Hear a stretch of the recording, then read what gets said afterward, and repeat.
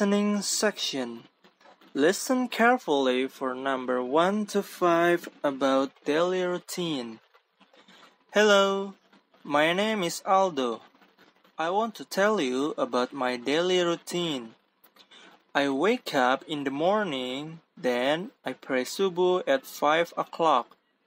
After that, I take a bath and prepare myself for school.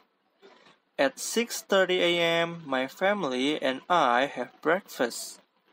Then, I go to school and go home in the afternoon at 14 o'clock. I always pray duhur before I have lunch at 12 o'clock. In the evening, I pray asar at 15:30 p.m. Then play football with my friends in the yard.